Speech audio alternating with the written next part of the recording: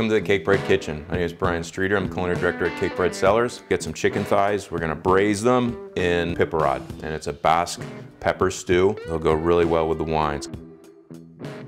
So we're gonna season this with salt and pepper pretty liberally on both sides, and then freshly ground black pepper. Get the other side. We're gonna set that off to the side. Cut them in half. We're gonna slice these. And a few cloves of garlic. I'm gonna slice this. Okay. All right. Now we're ready to head over to the stove and start cooking. The cooking technique on this recipe is we're braising the chicken in this stew. One, we want to do that over high heat. Okay, so pan should be nice and hot. A little bit of olive oil on the bottom. And we're gonna sear chicken breasts, and I want to sear them on the skin side first.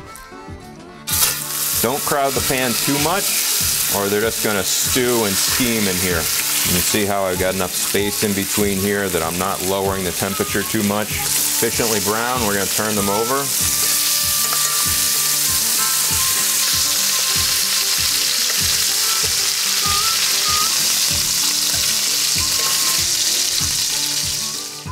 So we'll put that in there. The onions, the peppers, even the sliced garlic, it's all going in at one time. Put a little bit of salt in the beginning. You can add more at the end, but if you put a little bit in the beginning, it's gonna help draw some of the moisture out of the veggies. That's gonna take about 10-15 minutes. All right, so I've been stirring this occasionally. You can see that peppers and the onions are starting to wilt down. They've wilted down quite a bit. I'm gonna add some tomato. So some crushed, peeled plum tomatoes. Stir that in. A little bit of Spanish paprika. And then this is Espelette pepper, which is a Basque pepper that's spicy, sort of like cayenne, but it's got some fruitiness to it. So again, if you didn't have access to that, I'd go ahead and use cayenne. And we're gonna let that simmer.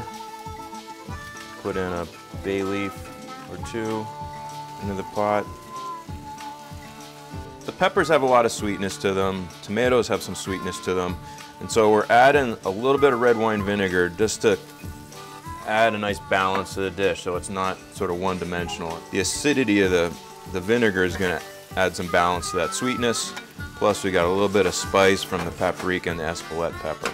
Everything's simmering. At this point, what I want to do is I want to take my chicken thighs and sort of put them back in the pan, evenly spaced, and you can even sort of snuggle them down into the peppers. We want to turn this down just to a low simmer and put a lid on it.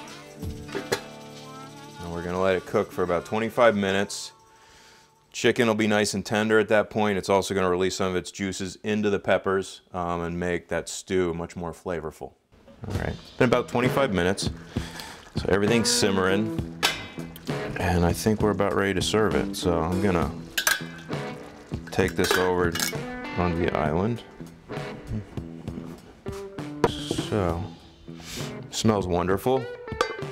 Make sure that you get sort of a nice saucy consistency. I would boil it down a little bit more if I had to, but right now the sauce that's in the bottom of the pan coats the veggies. I'm gonna taste it, see if the seasoning's good. You can get a little bit of that spice. It's got some nice flavor to it. I also get a little bit of vinegar, so it's got some nice balance to it. If you're gonna make this at home, you know, if you came over to my house, I would probably put something on the table and I would just bring this directly to the table. I'd serve some steamed rice, green salad, a bottle of 2 Crease Pinot, and I think you got a pretty nice meal planned for the evening. So, hope you enjoy it. Cheers.